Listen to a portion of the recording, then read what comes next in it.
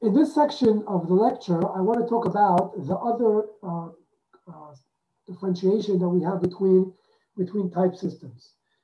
So just to recap, we had this type system. We talked about static versus dynamic. That was one split that we had between two systems. And now I want to talk about weak and strong. The definition of weak and strong is how strongly does the type system enforce its rules. Now notice it's a different question than whether it's dynamic and static. The first question, dynamic and static, was talking about is when does it take a look and decide what is the type of the variable? Does it take a look during compile time, or does it take a look during static, then during the runtime? Is it static or is it dynamic? We talked about type inferencing, we talked about duck typing, all that thing belongs to static versus dynamic. There's another question entirely, was how stringent are the rules? We need to say, if I go and I violate the rules, would the type system yell or wouldn't it yell? Would it say okay or wouldn't it say okay? It's a totally different question. You can be static and weak. You can be dynamic and strong.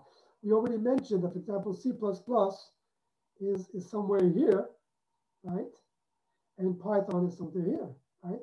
So you can be dynamic and strong. You can be dynamic and weak. You can be static and strong. You can be static and weak. So I'm saying it's a different question. The question is, in a sense, how strongly do you enforce the rules of the typing system? And what that really means, in a sense, if you have a place where the typing is being used, in a sense, incorrectly. And when I say incorrectly, I don't mean that I can't figure out what to do. If you can't figure out what to do, then there's nothing to talk about whether you're strong or you're weak. If you can't figure out what to do, you can't figure out what to do. The question is, if I can figure out what to do, should I do it?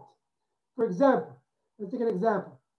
If I go and I write in C++ the following thing. If I write, for example, int b equals, let's say some value, let's say again 65. And then I write char C is equal to B. Now notice I am violating the type system because you're supposed to not be able to assign a character, integer to a character. But C++ knows how to do that. The truth is pretty much every language knows how to do that, but we'll see in a minute that strongly typed languages wouldn't allow it. But C++ says, well, I know how to do that. I can convert. I can do what's called implicit conversion. Right? That's the word here. What's going on here is implicit conversion.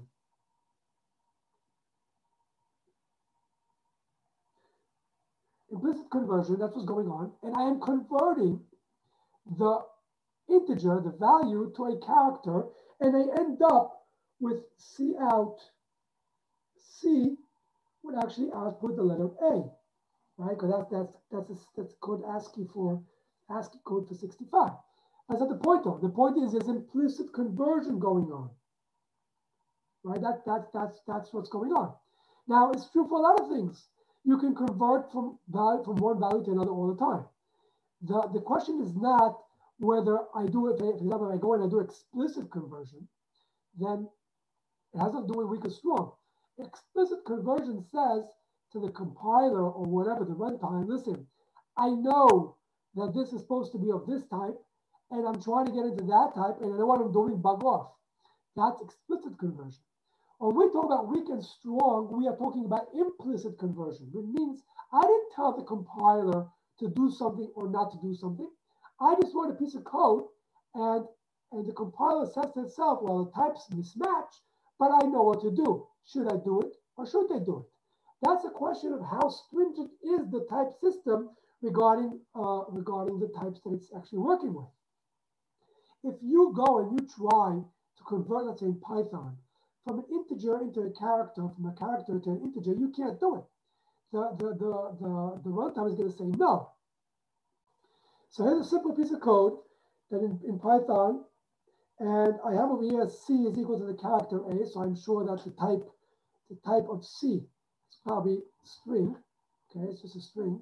and I go and I say, okay, give me the ordinal value of C, it gives me the 65, because I'm telling it and saying, give me in what order is it? So I'm told it's 65. And if I ask type C, it's told me it's string. When I print hello, it's using it as a character, right? So notice it's not willing to convert it, but if I go and I say print, let's say I'm just throwing, I don't know, 15 plus C, right? So it says there's an error. Why? Because it's an integer and a string. Now, why on earth can't it go and just convert either this 15 to some character or the C to some integer? It won't do it. The reason it won't do it is because it has